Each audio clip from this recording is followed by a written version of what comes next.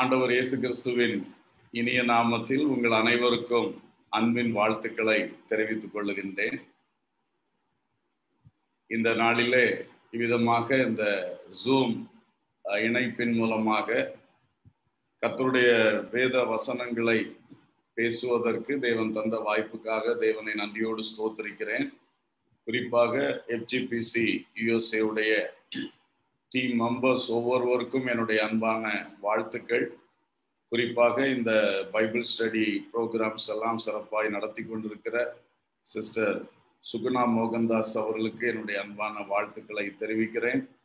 மற்றும் வழக்கமாக இந்த பைபிள் ஸ்டடியிலே டீச் பண்ணுகிற பிரதர் ஜோசப் டிக்சன் அவர்களுக்கும் என்னுடைய அன்பின் வாழ்த்துக்களை தெரிவித்துக் கொள்கிறேன். மாதம் ஒரு முறை முதலாவது வாரத்திலே இயேசு கிறிஸ்துவின் உவமைகள் குறித்து ஒரு வேத பாடம் எடுக்கலாம் என்று சொல்லி திட்டமிட்டு இன்றைக்கு ஜெபத்தோடு இதை நாம் தொடங்குகின்றோம். உங்கள் அனைவருக்கும் இது ஆசீர்வாதமாயிருக்க தேவன் உதவி செய்வாராக.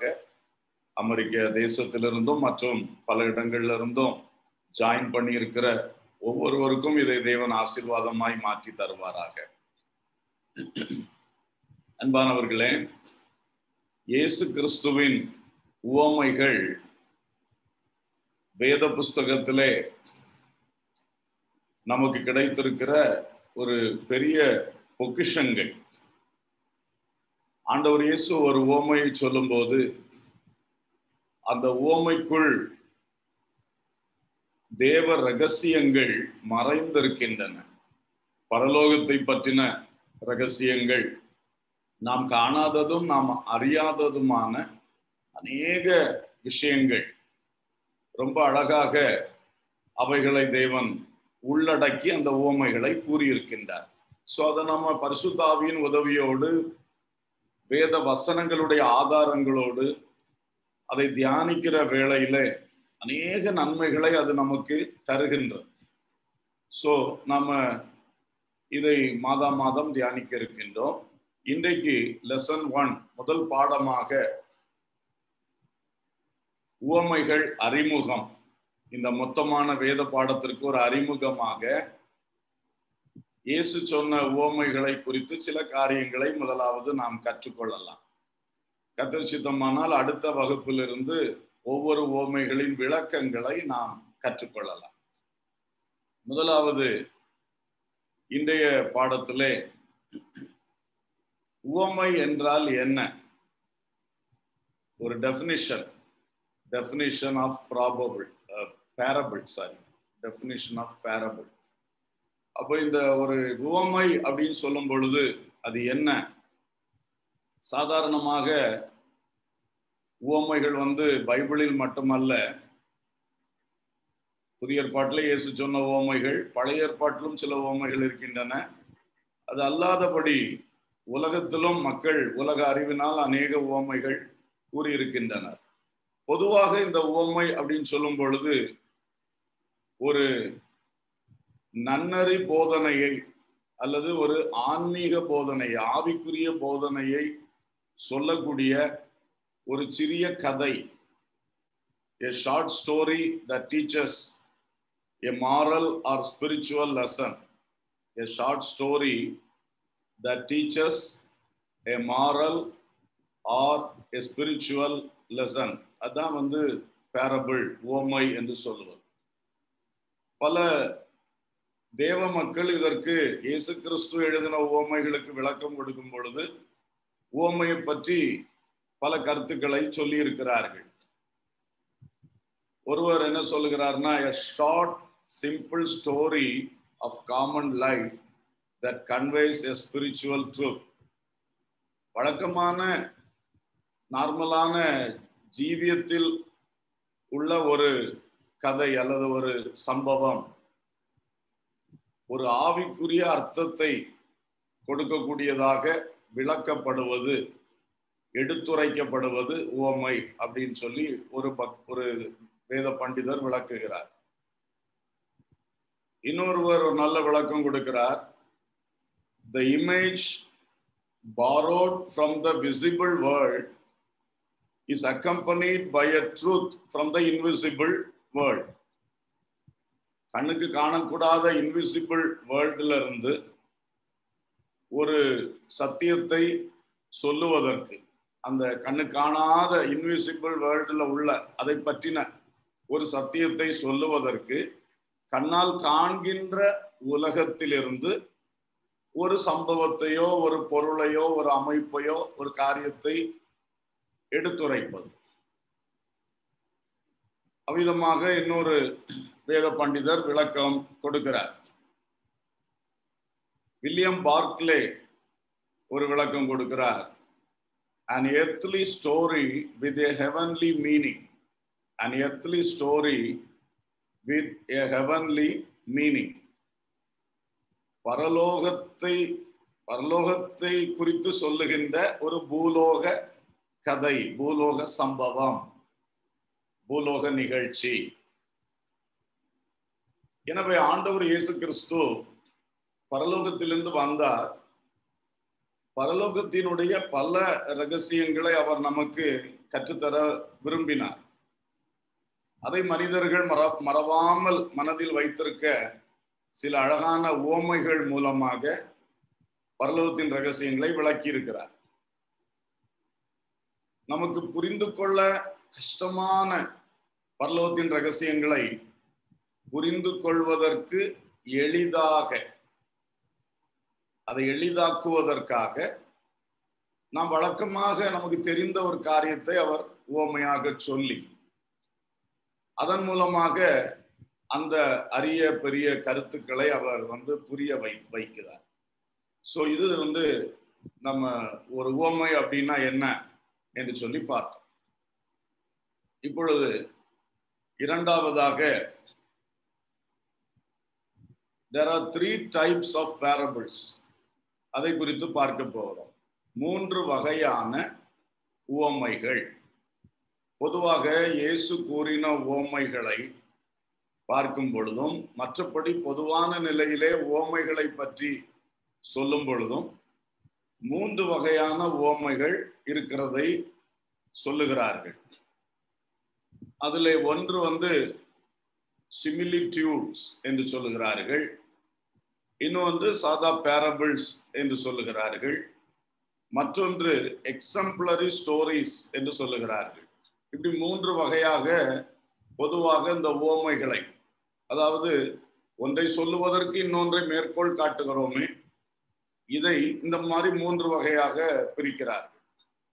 அதுல இந்த சிமிலிட்யூட் என்று சொல்லும் பொழுது ஒரு சிங்கிள் வேர்ட் அல்லது ஒரு சென்டென்ஸ், ஒரு சிறு சம்பவம், திஸ் இஸ் லைக்கன் டு திஸ், அப்படி ஷார்ட்டா, வெரி ஷார்ட்டா, கன்சைஸா சொல்ல முடியும்.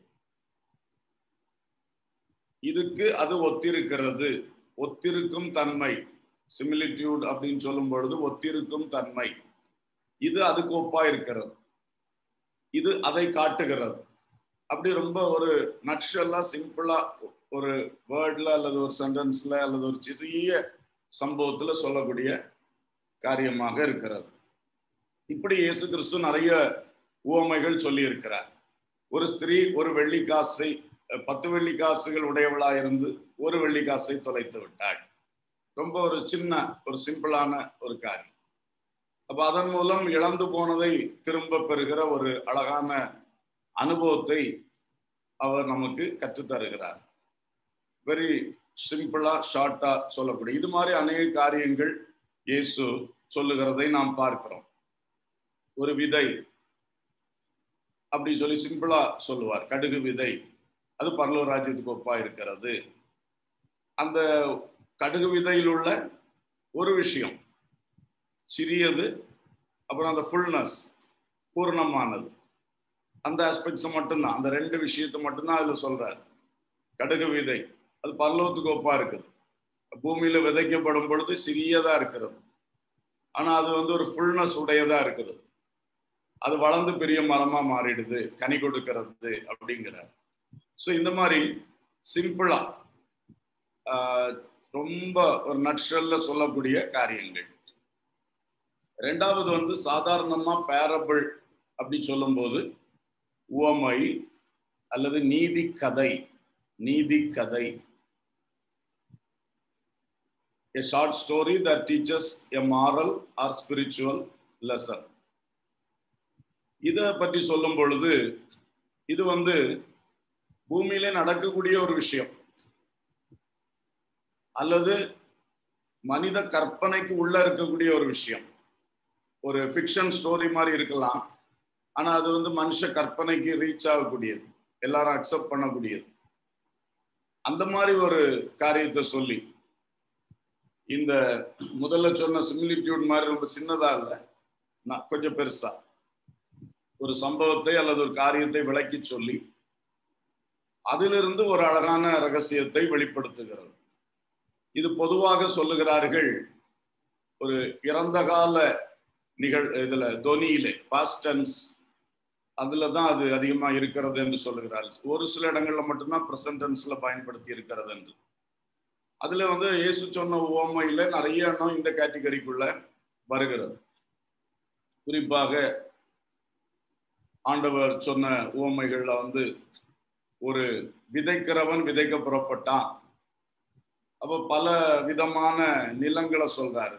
வழி அருகே, கற்பாறை நிலம், முட்கள் உள்ள நிலம், அப்புறம் வந்து நல்ல நிலம். இது சாதாரணமாக அவங்களுக்கு பழக்கமான ஒரு விவசாயத்துல, அக்ரிகல்ச்சர்ல பழக்கமான விஷயம். அப்ப அவர் என்ன சொல்றாரு? விதைக்கிறவன் ஒருவன் விதைக்க புறப்பட்டான், பாஸ்ட் டென்ஸ்ல சொல்றாரு. ஒரு வழக்கமா நடக்கக்கூடிய சம்பவத்தை இப்படி ஒருவன் செய்தான், அதே போல இது இருக்கிறது அப்படி சொல்றாரு. இது மாதிரி நிறைய இது பார்க்கும்போது, நிறைய உவமைகள் பார்க்கும்போது அந்த மாதிரி வருகிறத நம்ம பார்க்க முடியும். ஒரு மனிதனிடத்தில் 2 பேர் கடன்பட்டார்கள். அது ஒரு நடந்த ஒரு ஸ்டோரியாவே வருகிறது. அந்த மாதிரி பல உவமைகள் வந்து ஏதோ அது பார்க்கும்போது நடந்த சம்பவம் போல இருக்கும், ஏற்கனவே சம்பவித்தது. அதை வைத்து ஒரு அழகான விளக்கம் கொடுக்கப்படுகிறது. மத்தேயு 13ஆம் அதிகாரத்துல பார்க்கும்போது வரிசையாக அந்த அதிகாரம் முழுவதிலுமே பரலோக ராஜ்யம் இதற்கொப்பாயிருக்கிறது, பரலோக ராஜ்யம் இதற்கொப்பாயிருக்கிறது, அப்படி ஒவ்வொரு பூமிக்குரிய ஒரு சம்பவத்தை வச்சு அப்படியே பரலோகத்தை சொல்லியிருக்கு. இவைகளெல்லாம் அந்த கேட்டகரியில வருகிறது. ஒரு நியாயாதிபதி, அநீதியுள்ள நியாயாதிபதி இருந்தார்.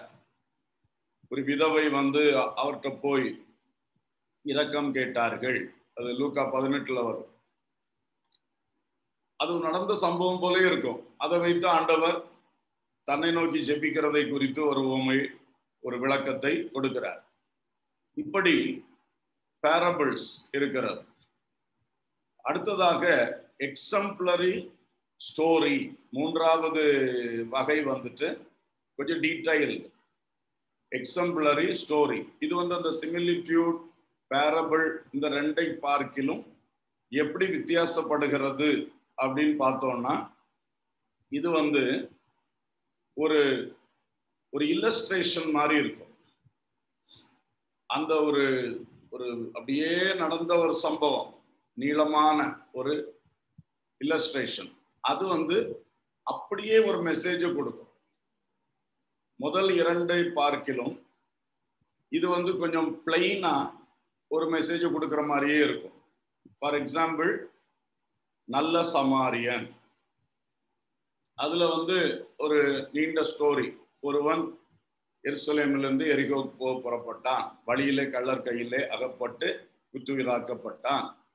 ஆசாரியன் வந்தான், விலகி போனான். லேவியன் வந்தான், விலகி போனான். அப்புறம் ஒரு சமாரியன் வந்தான், அவன் இவனுக்கு அந்நியன், ஆனால் அவன் வந்து இவனுக்கு பலவித உதவிகளை செய்தான். அப்படி சொல்லி ஸ்ட்ரெயிட்டவே ஒரு காரியத்தை விளக்குகிறார்.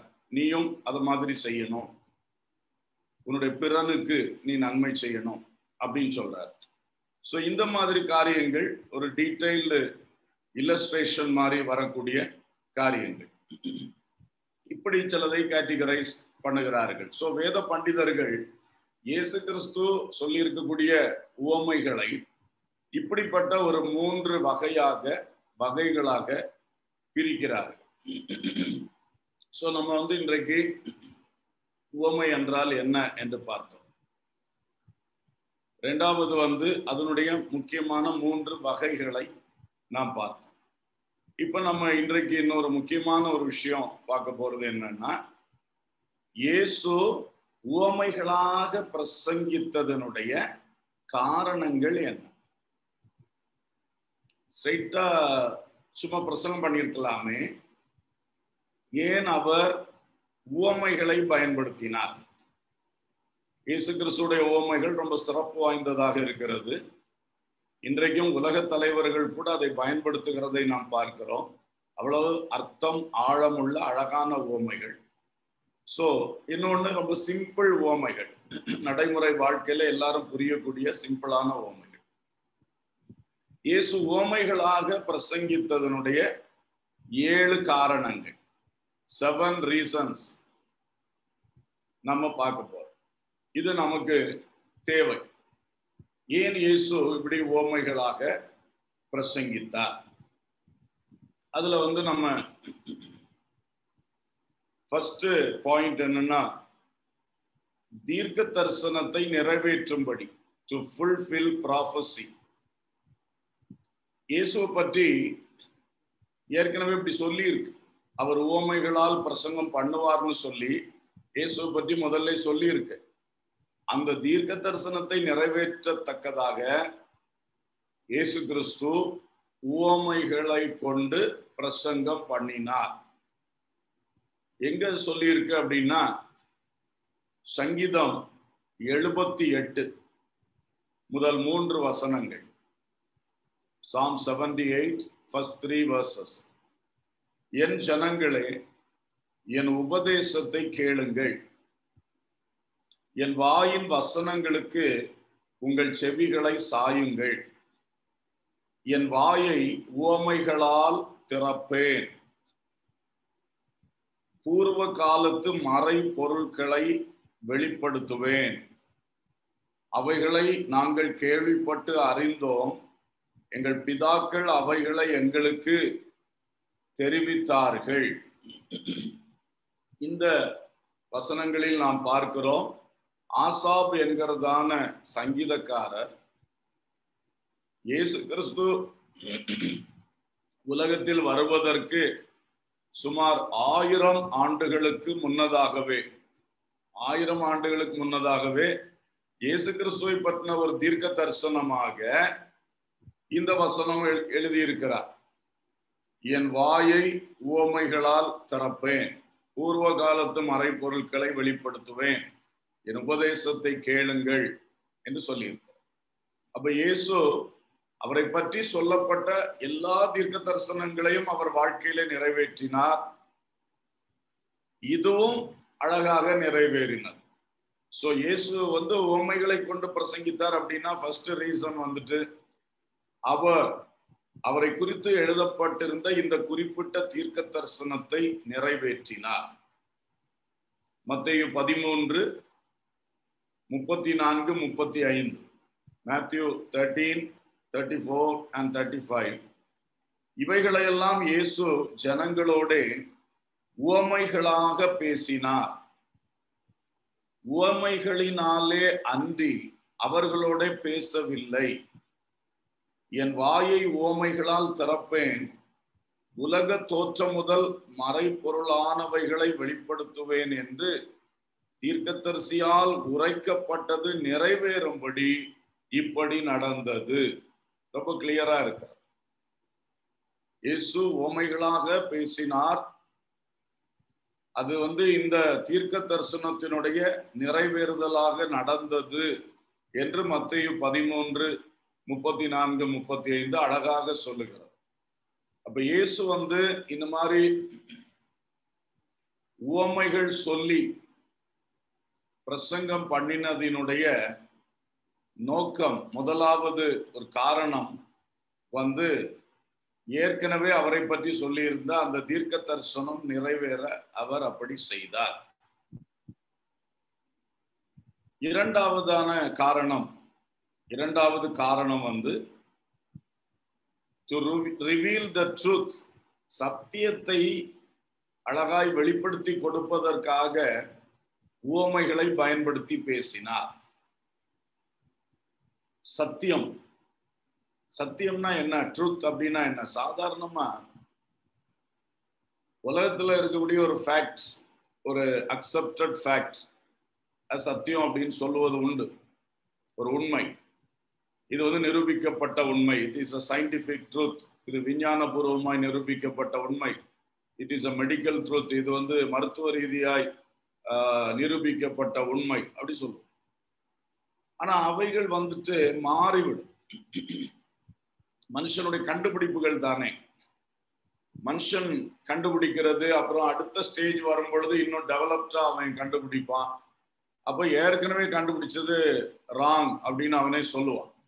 அது இல்ல, இது தப்பு, இதுதான் சரி அப்படின்னு. அதே வேளையில சிருஷ்டிகரே சொன்னது, சிருஷ்டித்தவருக்கு தான் சிருஷ்டித்தவைகளை பற்றி கரெக்டா தெரியும். அது அவர் சொல்லி இருக்கிறார். அதுதான் வேத வசனமா எழுதப்பட்டிருக்கிறது. வேத வாக்கியங்கள் எல்லாம் தேவ ஆவியினால் ஏவப்பட்டு எழுதப்பட்டதுன்னு சொல்லி இருக்கிறார். சோ இந்த வசனத்துல இருக்கிறது அப்படியே சமூலமும் சத்தியம் என்று சொல்லியிருக்கு. உமது வேதமே சத்தியம், உமது வசனம் சத்தியம், உமது வேதம் சமூலமும் சத்தியம். இதுல சேஞ்ச் வராது. இந்த வசனத்துல எழுதி ஆண்டவர் தந்திருக்கிறதுல சேஞ்சே வராது. சோ இந்த ஒட்டுமொத்தமாக பைபிள்ல ஆதியாகமத்துல இருந்து வெளிப்படுத்தின விசேஷம் வரைக்கும் நிறைய வசனங்கள். ஒரு குறிப்பிட்ட காரியத்தை நம்ம பார்க்கும்போது அதை பற்றி ஒருவேளை ஆதியாகமத்துல ஒரு வசனமோ ஒரு பேசேஜோ சொல்லி இருக்கோம், அப்புறம் எங்கேயாவது சங்கீதத்துல ஒண்ணு சொல்லியிருக்கோம், வெளிப்படுத்தல சொல்லியிருக்கலாம், அல்லது சுவிசேஷத்துல சொல்லியிருக்கோம், நிருபத்துல சொல்லியிருக்கோம். எல்லாம் எல்லா இடத்துலும் சொல்லப்பட்டிருக்காது. ஒரு குறிப்பிட்ட காரியம் ஒரு 2 இடத்துல சொல்லியிருக்கலாம், 3 இடத்துல, சிலது நிறைய இடங்கள்ல. இந்த ஒரு குறிப்பிட்ட காரியத்தை குறித்து பைபிள் என்னெல்லாம் சொல்லுது, அது அவ்வளவு சேர்த்து கோர்த்து அதை பைபிளை எழுதின அல்லது எழுத வைத்த பரிசுத்த ஆவியானுடைய ஒத்தாசையோடு அதை நம்ம கற்றுக்கொள்ளும் போது அதுதான் அதுல ஒரு சத்தியம் வெளிப்படுகிறது, ஒரு ட்ருத் வெளிப்படுகிறது. ஒரு இந்த காரியத்தை குறித்த சத்தியம், பரலோகத்தை குறித்த சத்தியம், இயேசுடைய வருகை குறித்த சத்தியம், ஆத்துமாவை குறித்த சத்தியம், சபையை குறித்த சத்தியம், இப்படி நிறைய இருக்கு இல்லையா? சோ அந்த ஒரு விஷயத்தை பற்றி முழு பைபிள்ல படித்து பரிசுத்த ஆவியின் ஒத்தாசையோட அதை கரெக்டா ஒரு வசனத்துக்கு இன்னொரு வசனம் முரணா போயிடக்கூடாது. நம்ம 4 இடத்துல அதை பற்றி எழுதியிருக்குன்னு வச்சுங்க, 2 இடத்துல மட்டும் படிச்சுட்டு நம்ம சொல்லியிருக்கோம், அப்புறம் இன்னும் 2 இடத்துல அதை பற்றி சொல்லியிருக்க நம்ம விட்டுட்டோம். ஒரு கொஞ்ச நாள் கழிச்சு அந்த வசனத்தை எடுத்து படிக்கும் போது நம்ம முதல்ல சொன்னது சில சின்ன தப்பான விளக்கமா இருக்கும். அதனால அதை பற்றி சொல்லியிருக்க முழுசும் சோ ஆண்டவர் பேசின வார்த்தைகள், அப்புறம் ஆண்டவர் எழுதி தந்த வேத வசனங்கள், அப்புறம் அந்த வசனங்கள் எல்லாம் சேர்ந்த த பைபிள், ஹோலி பைபிள், பரிசுத்த வேதாகமம், அப்புறம் அந்த வேதம் சொல்லுகிற சத்தியம், ட்ரூத். இதுதான் அந்த வசனத்தினுடைய ஆசீர்வாதங்கள். அப்போ தேவன் பேசின வார்த்தைகள், அப்புறம் எழுதி தந்த வசனங்களாகிய வார்த்தைகள், அதெல்லாம் சேர்ந்ததுக்கு பேரு வேத புத்தகம். அந்த வசனங்களுக்குள்ள இருந்து சத்தியம் வெளிப்படுகிறது. இதுதான் அந்த சத்தியம். இந்த சத்தியத்தை வெளிப்படுத்துகிறது தான் இயேசுடைய முக்கியமான ஒரு வேலை.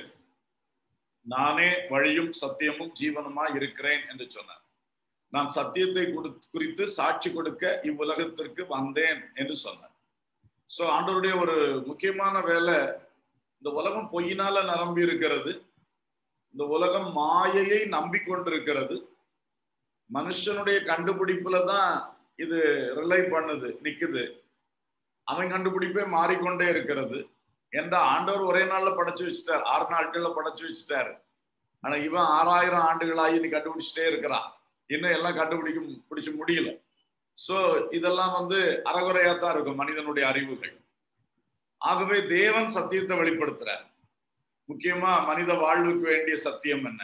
அவன் தேவ திட்டத்தை அறியணும், அந்த திட்டத்துல அவன் வரணும். அதை பற்றின சத்தியத்தை இயேசு அதிகமா சொல்லி தந்தார். பரலோகம் எப்படி மீட்கப்படணும், எப்படி இயேசுக்கா பரிசுத்தமா வாழணும், எப்படி பரலோக ராஜ்யம் போகணும். சோ இந்த சத்தியத்தை வெளிப்படுத்துகிறதற்கு இயேசு கிறிஸ்து உவமைகளை அதிகமாக பயன்படுத்தினார். To reveal the truth. மத்தேயு 13ஆம் அதிகாரம் 10-11 ஆகிய வசனங்களை படிக்கும் போது, அப்பொழுது சீஷர்கள் அவரிடத்தில் வந்து, ஏன் அவர்களோட உவமைகளாக பேசுகிறீர் என்று கேட்டார்கள். ஏன் இந்த பப்ளிக்கோட நீங்க உவமைகளாகவே பேசுறீங்க அப்படின்னு கேட்டாங்க. அவர்களுக்கு அவர் பிரதியுத்தரமாக, பரலோக ராஜ்யத்தின் ரகசியங்களை அறியும்படி உங்களுக்கு அருளப்பட்டிருக்கிறது, அவர்களுக்கோ அருளப்படவில்லை அப்படிங்கிறார். சோ இது ஒரு பார்ட். அதாவது இயேசு கிறிஸ்து உவமைகளா பேசும் பொழுது சில காரியத்துல இந்த சீஷர்களுக்கு அது புரிய வேண்டும் என்று விரும்பினாராம். சில சத்தியங்கள், எல்லா சத்தியத்தையும் எல்லாருக்கும் சொல்லல இயேசு. அவரே பைபிள்ல சொல்லி இருக்கிறாரு, முத்துக்களை எடுத்து பன்றிகளுக்கு முன் போடாதிருங்கள் அப்படிங்கிறார். சோ அவரவருக்கு என்ன சொல்லணுமோ அதை சொல்லணும். இப்போ பொதுமக்கள் அவங்களுக்கு இயேசு சில காரியங்களை ரொம்ப சிம்பிளா சொல்லி கொடுக்கிறார். சிலத உவமைகள் மூலம் சொல்றாரு. அந்த உவமையுடைய எக்ஸ்பிளனேஷன் அங்க கொடுக்கல, பப்ளிக்ல கொடுக்கலையா. ஆனா இவங்களுக்கு கொடுக்கிறார், சீஷர்களுக்கு. இப்போ மார்க்கு சுவிசேஷம் 4:34, 4:34, மார்க் 4:34, உவமைகளினாலே அன்றி அவர்களுக்கு ஒன்றும் சொல்லவில்லை, அவர் தம்முடைய சீஷரோட தனித்திருக்கும் போது அவர்களுக்கு எல்லாவற்றையும் விவரித்து சொன்னார். பாருங்க, மக்களோடு சில வேளைகளிலே உவமைகளாலே அன்றி வேறொன்றும் பேசவில்லை. ஜஸ்ட் உவமை சொன்னார் மக்களுக்கு, அதோடைய விளக்கத்தை கொடுக்கலையா.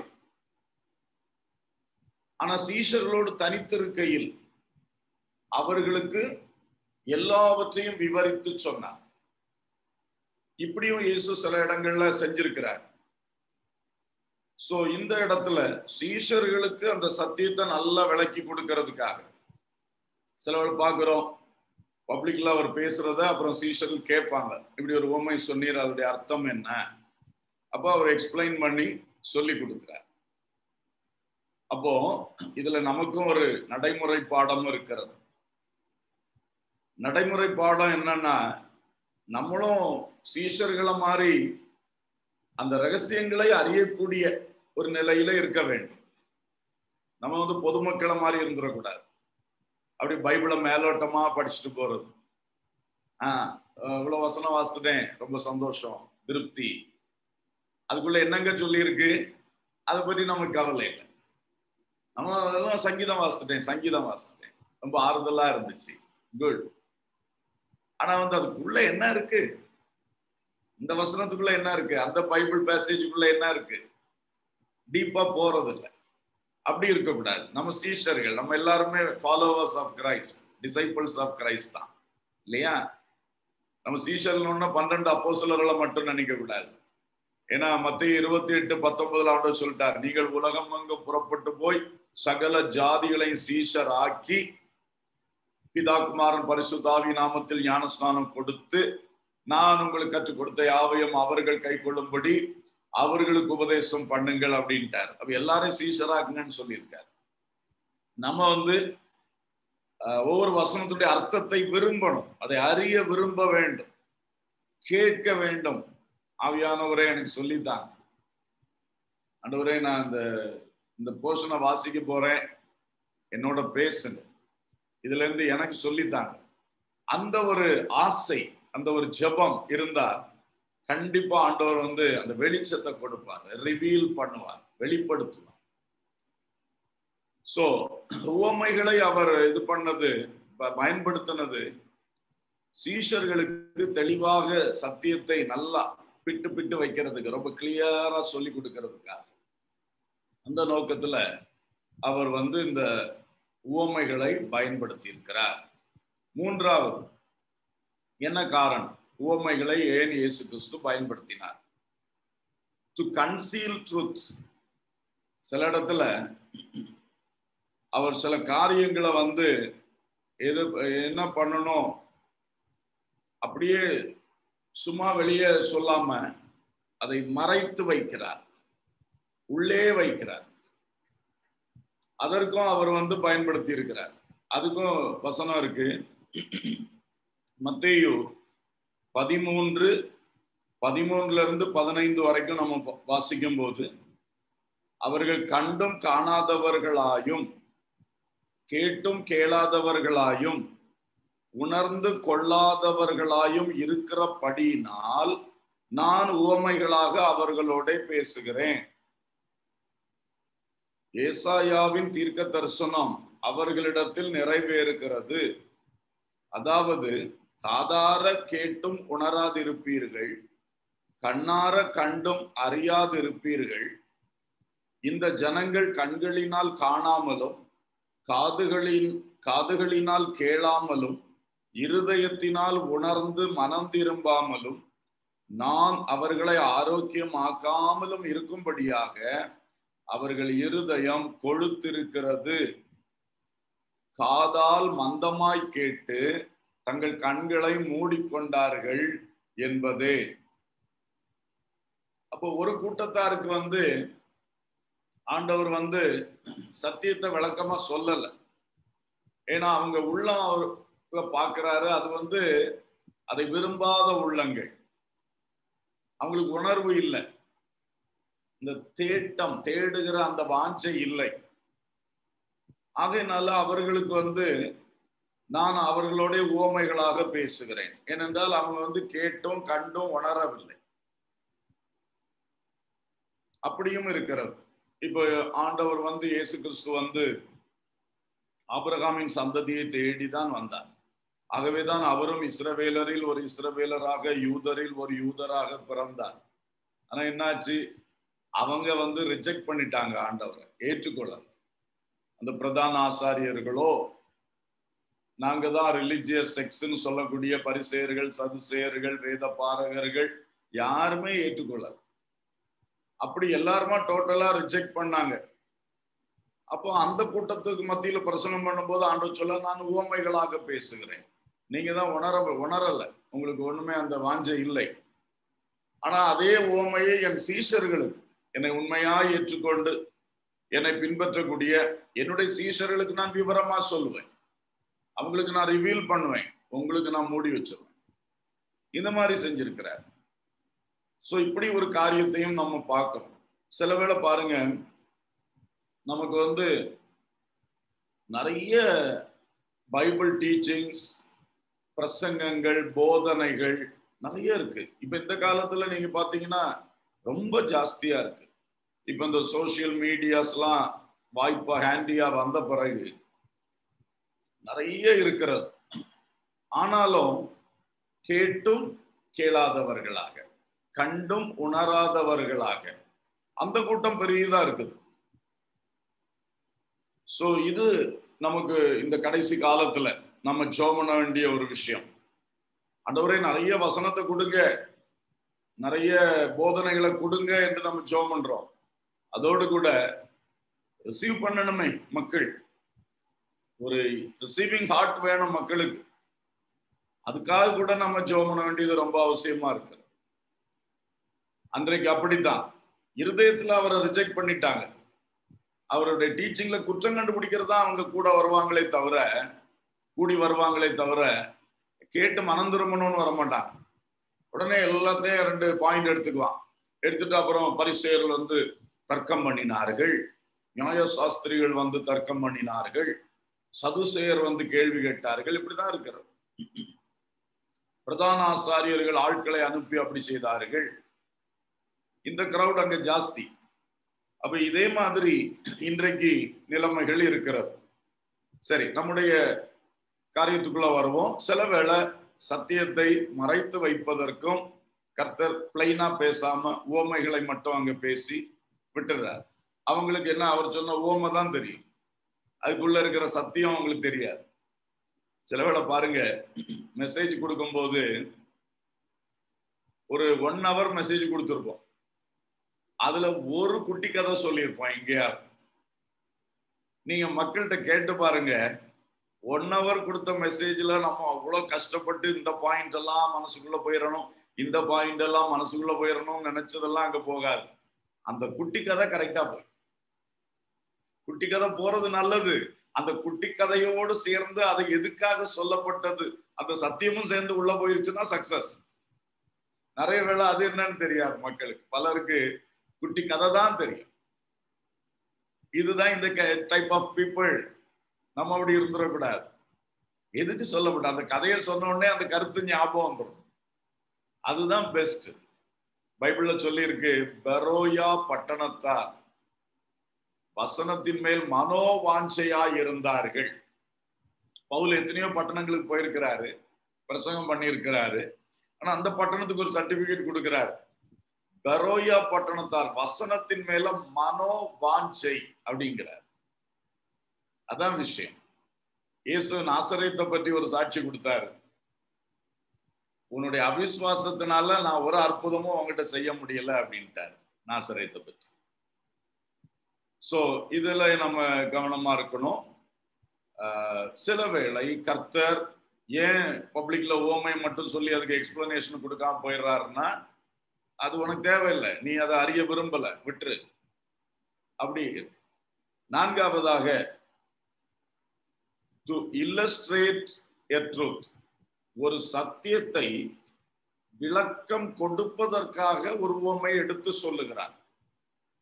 ஒரு சத்தியத்தை விளங்க வைப்பதற்காக ஒரு உவமை எடுத்து சொல்றார். ஃபார் எக்ஸாம்பிள், லூக்கா 10ஆம் அதிகாரத்திலே 25 தொடர்ந்து ஒரு சம்பவத்தை சொல்றார். ஒரு சம்பவம் நடக்கிறது, அப்புறம் ஒரு உவமையை சொல்றார். என்ன சம்பவம் நடக்கிறது அப்படின்னா 25ஆம் வசனத்துல பாக்குறோம். லூக் 10:25, அப்பொழுது நியாய சாஸ்திரி ஒருவன் எழுந்திருந்து அவரை சோதிக்கும்படி, போதகரே, நித்திய ஜீவனை சுதந்திரித்துக் கொள்ளும்படி நான் என்ன செய்ய வேண்டும் என்று கேட்டான். அதற்கு அவர், நியாயப்பிரமாணத்தில் என்ன எழுதியிருக்கிறது, நீ வாசித்திருக்கிறது என்ன என்றார். அவன் பிரதியுத்தரமாக, உன் தேவனாகிய கர்த்தரிடத்தில் உன் முழு இருதயத்தோடும், உன் முழு ஆத்துமாவோடும், உன் முழு பலத்தோடும், உன் முழு சிந்தையோடும் அன்பு கூர்ந்து, உன்னிடத்தில் அன்பு கூறுவது போல பிறனிடத்திலும் அன்பு கூறுவாயாக என்று எழுதியிருக்கிறது என்றார். அவர் அவனை நோக்கி, நிதானமாய் உத்தரவு சொன்னாய், அப்படியே செய், அப்பொழுது பிழைப்பாய் என்றார். அப்புறம் அவனை பாருங்க, அவன் தன்னை நீதிமான் என்று காண்பிக்க மனதாய் இயேசுவை நோக்கி, எனக்கு பிறன் யார் என்று கேட்டான். அவன் நியாயப்பிரமாணத்தெல்லாம் கரெக்டா கை கொள்றானாம, நியாயப்பிரமாணத்துல என்ன சொல்லி இருக்குன்னு கேட்கிறாரு. அது முழு இருதயத்தோட நீ தேவனிடத்துல அன்பு கூறணும், அப்புறம் உன்னை நேசிக்கிறது மாதிரி பிறனை நேசிக்கணும். சரிப்பா, நீ கரெக்டா படிச்சிருக்க, எல்லாம் குட்டு, அது மாதிரி செய்ய, அப்போ பிழைப்பாய் அப்படிங்கிறாரு. இவன் உடனே ரொம்ப உத்தமனா காட்டுறதுக்கு, எனக்கு பிறன் யார், நான் யாரையுமே அந்நியர் நினைக்கலையேன்னு உள்ள மாதிரி பேசுறான், எனக்கு பிறன் யார் அப்படின்னு. அப்ப அவனுக்கு விளங்க வைக்கிறதுக்கு ஒரு உவமையை ஆரம்பிக்கிறாரு. அவனை உணர்த்துறதுக்கு, அவனுக்கு அந்த காரியத்தை புரிய வைக்கிறதுக்கு ஒரு உவமை. அந்த உவமை தான் இந்த நல்ல சமாரியன் உவமை. அத ரொம்ப விளக்கமா ஆண்டவர் சொல்றார். 30ஆம் வசனத்துல இருந்து ஆரம்பிச்சு, இயேசு பிரதியுத்தரமாக, எனக்கு பிறன் யாருன்னு கேட்டானே, அதுக்கு பதில் சொல்லும் வண்ணமாக, அவனுக்கு ஒரு விளக்கம் கொடுக்கும் வண்ணமாக, ஒரு இல்லஸ்ட்ரேஷனாக எடுத்து வருகிறார். ஒரு எக்ஸாம்பிளரி ஸ்டோரியாக விரிவாக அவனுக்கு சொல்லி கொடுக்கிறார். அப்போ அவனுக்கு சொல்லி கொடுக்கிறார், எப்போ இந்த மாதிரி ஒருத்தன் எருசலேம்ல இருந்து எரியோ போனா, அவன் கல்லர் கையில் ஆகப்பட்டு குற்றுயிராயிட்டான். இந்த ஆசாரியன் அவனுடையவன், அவனுக்கு உதவி செய்ய வேண்டியவன், அந்த பொறுப்பிலே இருக்கிறவன், அவன் விலகி போயிட்டான். அதுக்கு அடுத்த அசிஸ்டண்டா இருக்கக்கூடிய லேவியன், அவனும் இவனுக்கு கட்டாயம் உதவி செஞ்சிருக்கணும், அந்த பொறுப்புல இருந்தவன். அவனும் விலகி போயிட்டான். இப்ப பாரு, ஒரு அந்நியன், பிறன், சமாரியன் வருகிறான். ஏன்னா இவன் இவ்வளவு நீதிமானா சொல்றான்ல, தன்னை நீதிமானா காட்ட விரும்புறான். ஆனா இவங்களுக்கும் சமாரியர்களுக்கும் கடுமையான பகை. அந்த பிரிந்து போன 10 கோத்திரங்கள் சமாரியர்கள், இவங்க யூதா கோத்திரம், பென்யமீன் கோத்திரம்.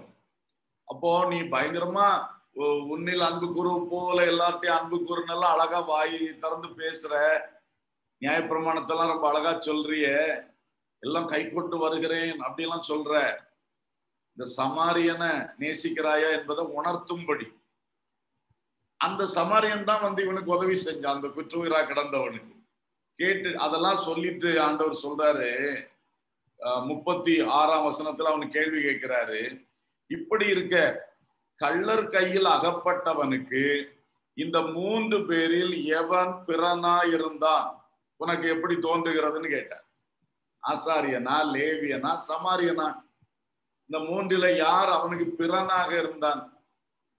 அப்போ இவன் சொல்றான், அதற்கு அவனுக்கு இரக்கம் செய்தவனே. அப்ப கூட சமாரியன் வாயில பேச மாட்டேங்கிறான், பாத்தீங்களா? சொல்றான், அவனுக்கு இரக்கம் செய்தவனே என்றார். அப்பொழுது இயேசு அவனை நோக்கி, நீயும் போய் அந்தபடியே செய். அப்ப இந்த பாடத்தை அவனுக்கு சொல்லி கொடுக்கிறதுக்கு ஒரு அழகான உவமை, பெரிய உவமை, ஒரு எக்ஸம்ப்ளரி ஸ்டோரி ஆண்டவர் சொல்லி இருக்கிறார். இப்படி ஆண்டவர் சில வேளை ஒரு காரியத்தை கற்றுக் கொடுப்பதற்கு, விளக்கமாக கற்றுக் கொடுப்பதற்கு, to illustrate a truth, ஆண்டவர் இந்த மாதிரி உவமைகளை பேசியிருக்கிறார்.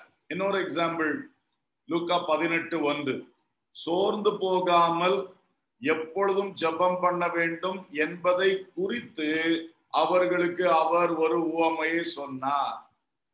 இந்த பாயிண்ட விளக்குகிறதற்காக, நீங்க சோர்ந்து போகாம எல்லாரும் ஜெபம் பண்ணணும், அப்படி ஒரு பாயிண்ட விளக்குகிறதற்காக அவர் உவமையை சொன்னார். சோ ஒரு ட்ரூத்தை இல்லஸ்ட்ரேட் பண்ற மாதிரி ஒரு உவமை. அதுதான் அந்த அநீதியுள்ள நியாயாதிபதி இடத்தில் விதவை தாய் போய் முறையிட்ட அந்த உவமை.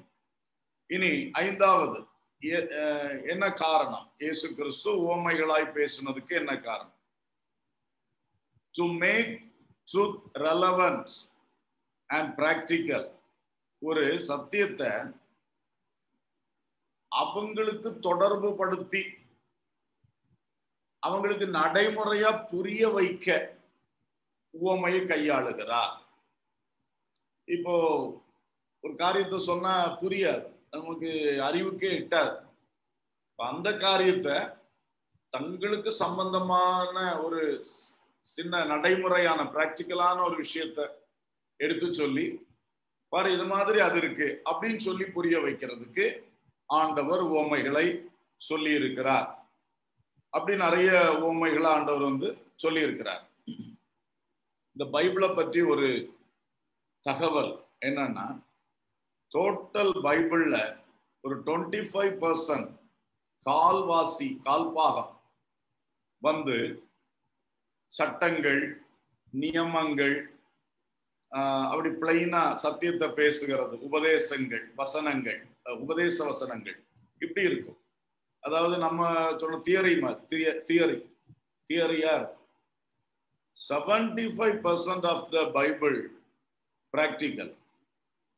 அதுல வந்து சரித்திரங்கள், சம்பவங்கள், ஒவ்வொருத்தர் அவர் வாழ்க்கையில் எது நடந்துச்சு, இவர் வாழ்க்கையில் எது நடந்துச்சு, பிராக்டிக்கலா இருக்கு. அப்ப இந்த 25% எழுதப்பட்ட சட்டத்தை அல்லது உபதேசத்தை புரிந்து கொள்ளுவதற்கு 75% அப்படியே மக்கள் வாழ்க்கைகள்ல நடந்த சம்பவம்.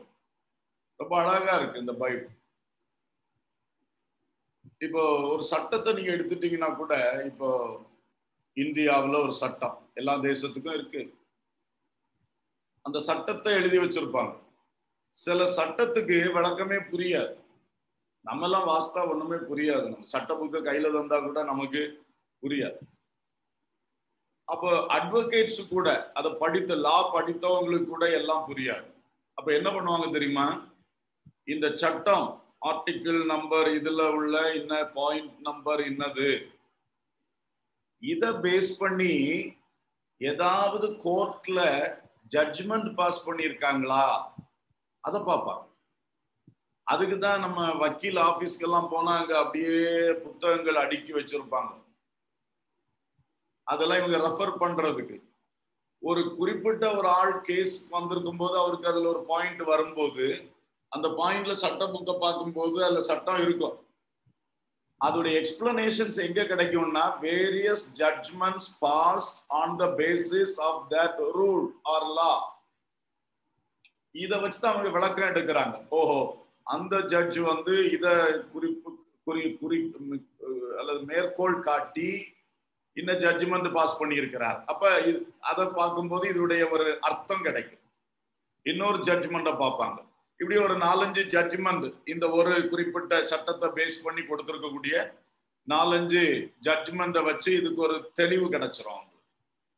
இதே மாதிரிதான் நம்ம பைபிள் 25% சட்டத்திட்டங்களும் உபதேசங்களும் அப்படியே ராவா எழுதி வச்சிருக்கு. சிலதெல்லாம் வாசித்தா புரிய மாட்டேங்குது. ஆனா அதை விளக்குறதுக்கு ஆண்டவர் எத்தனையோ பேருடைய லைஃப் ஹிஸ்டரி, எத்தனையோ சம்பவங்கள், மக்களுடைய வெற்றிகள், மக்களுடைய தோல்விகள், பிசாசினுடைய கிரியைகள், தேவனுடைய கிரியைகள் எல்லாத்தையுமே பைபிள்ல நமக்கு தந்திருக்கிறார். அப்படி அழகா பிசாசு பேசின வார்த்தைகளையும் வசனமா தந்திருக்கிறார்.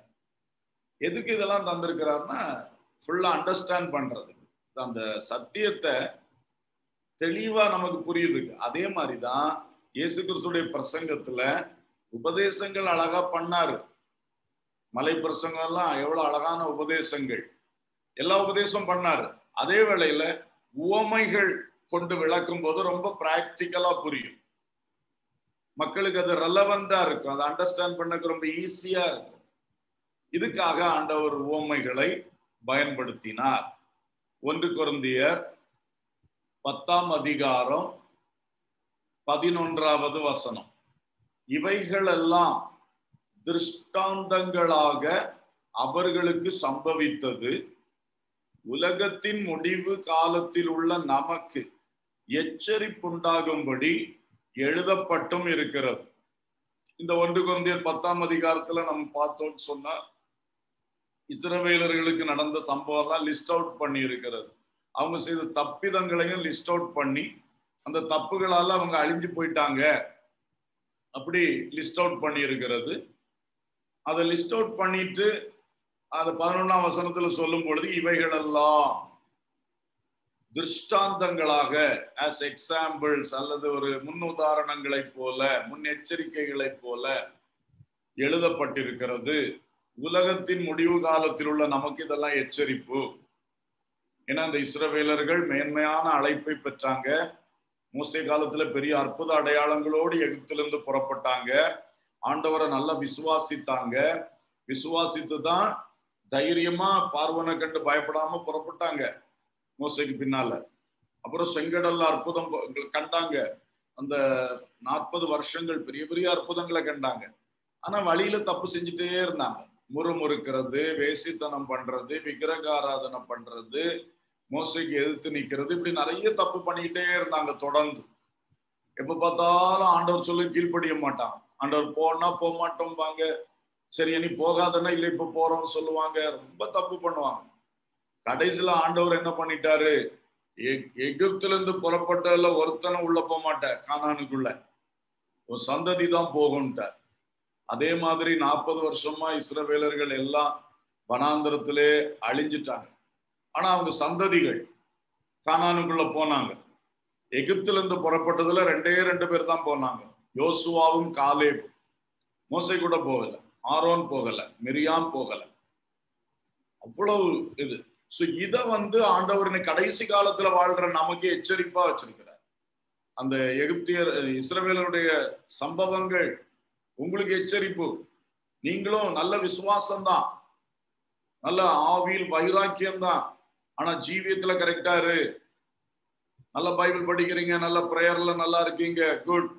சத்தியத்துக்கு கீழ்படுகிறீங்களா, நல்ல சாட்சியா வாழ்றீங்களா, தேவனுக்கு பிரியமா இருக்கீங்களா, சோ இதுக்கு நமக்கு ஒரு எச்சரிப்பு உண்டாகும்படி இதை வச்சிருக்கேன்றார்.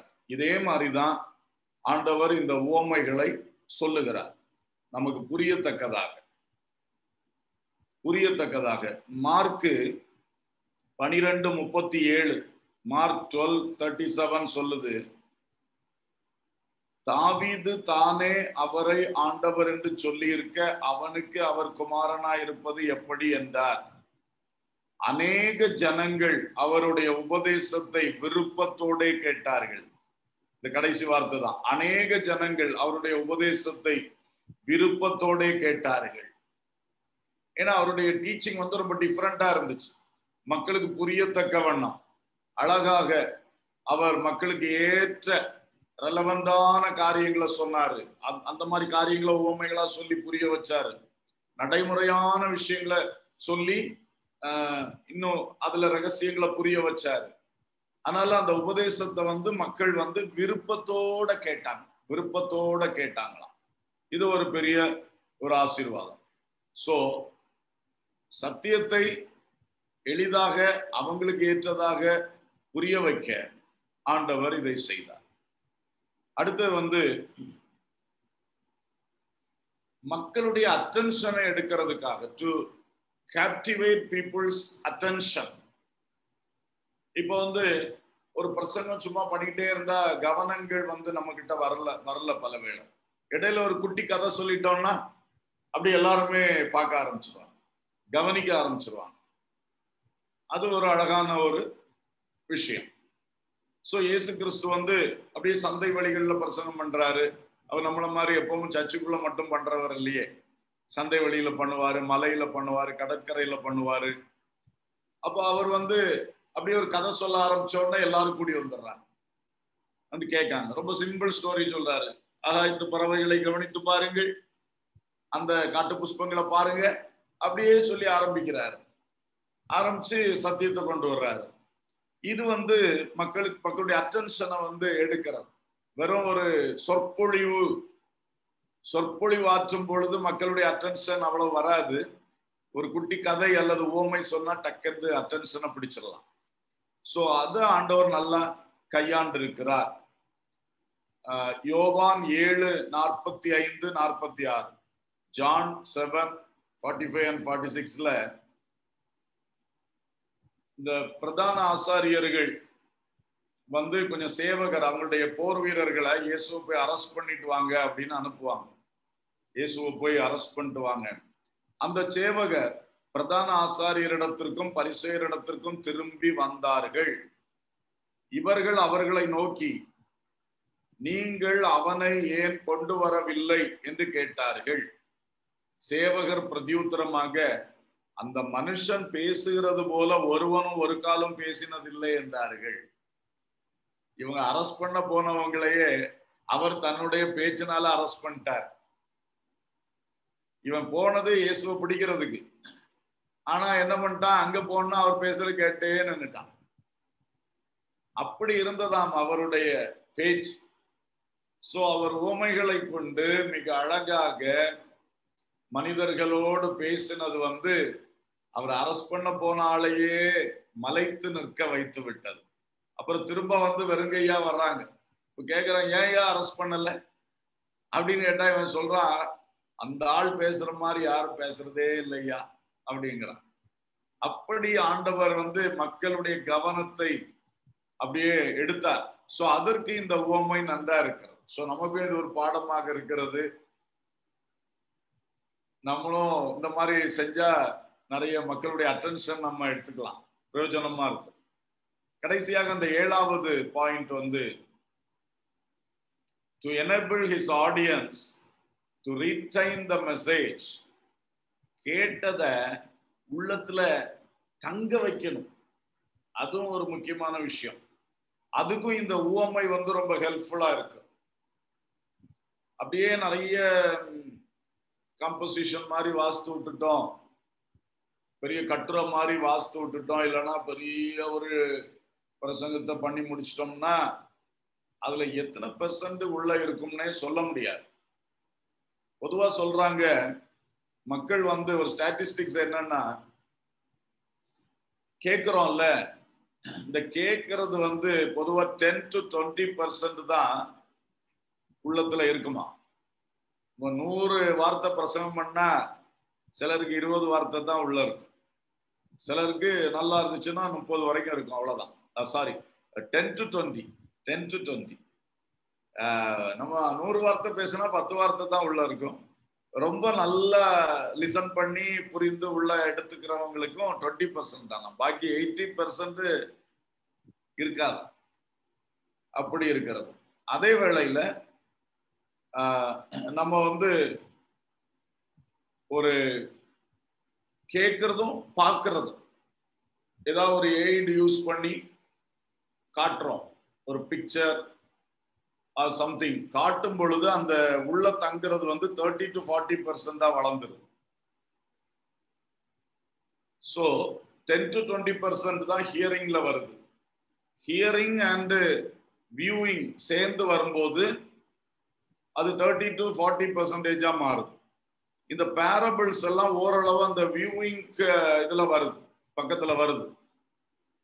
ஸோ இந்த ஹியரிங்கை வந்து இன்னும் சப்போர்ட் பண்றது ஒன்றில் இந்த மாதிரி ஷோயிங் சம் எய்ட்ஸ், இல்லைன்னு சொன்னா இந்த மாதிரி ஏதாவது ஒரு பேரபிள் இதை சொல்லும் பொழுது மக்களுக்கு வந்து நல்லா புரிந்து கொள்ளுகிறது, நன்றாக புரிந்து கொள்ளுகிறது. மார்க் 4:33-34.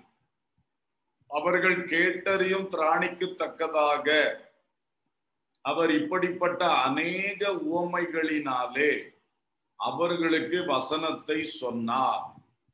அவர்கள் கேட்டறியும் திராணிக்கு தக்கதாக அநேக உவமைகளினாலே அவர்களுக்கு வசனத்தை சொன்னார். சோ இது ஒரு நல்ல ஒரு இதா இருக்கிறது. அவங்க வந்து கேட்டு அறியணும், கேட்டு விட்டுறக்கூடாது. கேட்டு அது நல்ல அறிவாக வரும், அப்புறம் அது விசுவாசமாக இருதயத்துல இறங்கும். அதுதான் சக்சஸ். சோ அதுக்கு ஆண்டவர் இந்த உவமைகளை அதிகமாக பயன்படுத்தி இருக்கிறார் என்பதை நாம் பார்க்கிறோம். சோ இந்த 7 காரணங்கள் இயேசு கிறிஸ்து ஏன் உவமைகளினாலே பிரசங்கித்தார். இனி ஒரு 5 minutes ஒரு காரியத்தை மட்டும் சொல்லி நான் இன்னைக்கு க்ளோஸ் பண்ண விரும்புறேன். நம்ம முதல்ல வந்து என்ன உவமைனா என்ன அப்படின்னு சொல்லி அந்த விளக்கத்தை நாம வந்து பார்த்தோம். அப்புறம் 2வது வந்து நம்ம 3 வகையான அந்த உவமைகளை குறித்து பார்த்தோம். அது வந்து சிமிலிட்யூட், பேரபிள் அண்ட் எக்ஸம்ப்ளரி ஸ்டோரி என்று பார்த்தோம். அப்புறம் வந்து 7 ரீசன்ஸ் ஏன் இயேசு கிறிஸ்து உவமைகளை கொண்டு பேசினார். தீர்க்க தரிசனம் நிறைவேற, சத்தியத்தை வெளிப்படுத்த, சிலருக்கு சத்தியத்தை மறைக்க, ஒரு குறிப்பிட்ட சத்தியத்தை விளங்க வைக்க, விளக்கம் சொல்லி இல்லஸ்ட்ரேட் பண்ணி விளங்க வைக்க. அப்புறம் வந்து 5வது பார்த்தோம், மக்களுக்கு நடைமுறையான காரியத்தை சொல்லி அவங்களுக்கு புரிய வைக்க.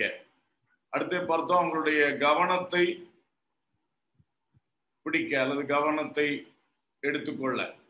அப்புறம் வந்து அவங்க கேட்டதை உள்ளத்துல பதிய வைத்து உள்ளத்துக்குள்ள அதை சரியா பதிய வைக்கிறதுக்காக இப்படி பண்ணார். இனி 4வதாக இயேசு கிறிஸ்துவின் உவமைகளின் பகுப்புகள், classification of the parables of Jesus Christ. இயேசு கிறிஸ்து சொன்ன உவமைகளை வேத பண்டிதர்கள் 3ஆக பகுக்கிறார்கள். எல்லா உவமைகளை பார்த்தா 3 செட்டா பகுத்துடலாம் அப்படின்றாங்க, கிளாசிஃபை பண்ணிடலாம். ஒன்று வந்து டிடாக்டிக் பேரபிள்ஸ், DIDACTIC,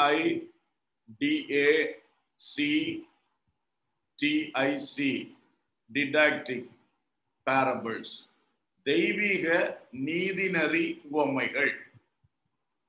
இயேசு கிறிஸ்துவுடைய பல உவமைகள் வந்து தெய்வீக நீதி நெறிகள், ஒரு ஆண்டவருடைய அந்த ஆண்டவர் வச்சிருக்கிற அந்த எத்திக்கல் கோட் ஆஃப் கான்டக்ட் இருக்குதே, முக்கியமா தெய்வீக விஷயத்துல, ஆன்மீக விஷயத்துல, ஸ்பிரிச்சுவல் விஷயங்கள்ல, பரலோகத்துக்கு அடுத்த விஷயங்கள்ல, அதை பற்றி உள்ள உவமைகள் நிறைய சொல்றாரு. அதுல கூட பரலோகத்தை பற்றி நிறைய சொல்றார். பரலோகத்தினுடைய தன்மை என்ன, பரலோகத்தினுடைய செயல்பாடுகள் என்ன, அப்படிலாம் நிறைய உவமைகள் சொல்றார். அப்புறம் சிலதுல சர்வீஸ் அண்ட் ரிவார்ட்ஸ், நீங்க இதை செய்தா உங்களுக்கு இந்த பலன் கிடைக்கும், அப்படி சில உவமைகளை சொல்றாரு. அந்த திராட்சை தோட்டத்தில் வேலை பார்த்தவர்கள், அப்புறம் தாளந்துகளின் உவமை, இதுல எல்லாம் அந்த மாதிரி சொல்றார். பிரேயர் பற்றி சொல்றார். பிரேயர், அந்த அநீதி உள்ள நியாயாதிபதி, அப்புறம் ராத்திரி கதவை தட்டுற ஒரு நண்பன், இப்படி எல்லாம் சில உவமைகள் சொல்றார் பிரேயரை பற்றி. அப்புறம் லவ் ஃபார் நெய்பர்ஸ், பிறரை நேசிக்கணும், உதவி செய்யணும், சேரிட்டபிள் சைடு, அதெல்லாம் சொல்றாரு. அந்த நல்ல சமாரியன் உவமையில சொல்றார். அப்புறம் தாழ்மை, அதை பற்றி சொல்றார். தாழ்மையா இருக்கணும், நீ பந்தியில அழைக்கப்பட்டால் இந்த மேலான சீட்ல போய் உட்கார்ந்துராத, அப்படிலாம் சொல்றாரு. அப்புறம் உலக ஆசீர்வாதங்கள், ஐஸ்வர்யம், அவைகளை எப்படி பயன்படுத்தணும்னு சொல்லி சில உவமைகள். அந்த மதிகேடன் ஆகிய ஐஸ்வர்யவான், அந்த அநீதி உள்ள உக்ரானக்காரன், அப்படியெல்லாம் உவமைகள் இருக்கிறது. இதெல்லாம் அந்த ஃபர்ஸ்ட் செட், டிடாக்டிக் பேரபிள்ஸ். ரெண்டாவது செட் இவாஞ்சலிக்கல் பேரபிள்ஸ், சுவிசேஷ உவமைகள், இவாஞ்சலிக்கல் பேரபிள்ஸ். அதுல God's love for the last, காணாமல் போனவைகள் மேல் கர்த்தருக்கு இருக்கிற அன்பு, அதை குறித்து சொல்றாரு. காணாமல் போன ஆடு, காணாமல் போன வெள்ளிக்காசு, காணாமல் போன அந்த இளைய குமாரன், இதெல்லாம் சொல்றாரு. அப்புறம் அந்த விஷயத்துல மீட்கப்பட்டவனுடைய நன்றி கடன், அந்த ஒருத்தனுடைய கடனை மன்னிச்சு விட்டாச்சுன்னா அவன் போய் கொஞ்சம் கடன் பட்டவனு கழுத்தை போய் நரிப்பான், அதெல்லாம் சொல்றாரு. ஸோ இவைகள் எல்லாம் இந்த இவாஞ்சலிக்கல் பேரபிள்ஸ் என்கிற செட்ல வருது. மூன்றாவது set prophetic and judicial parables, தீர்க்க தரிசன அண்ட் நியாயம் தீர்க்கிற உவமைகள், நியாய தீர்ப்பை பற்றின உவமைகள், ப்ராஃபட்டிக் அண்ட் ஜுடிஷியல். அப்படியும் நிறைய சொல்றாரு. இயேசுவின் வருகை பற்றின உவமைகளை சொல்றாரு. 10 கன்னிகைகள், உத்தமம் உள்ள உக்ரானக்காரன், உத்தமம் இல்லாத ஊழியக்காரன், இதெல்லாம் சொல்றாரு. அப்புறம் ஜட்ஜ்மெண்ட் பற்றி நிறைய சொல்றாரு, நியாய தீர்ப்புகளை பற்றி சொல்லுகிறார். அந்த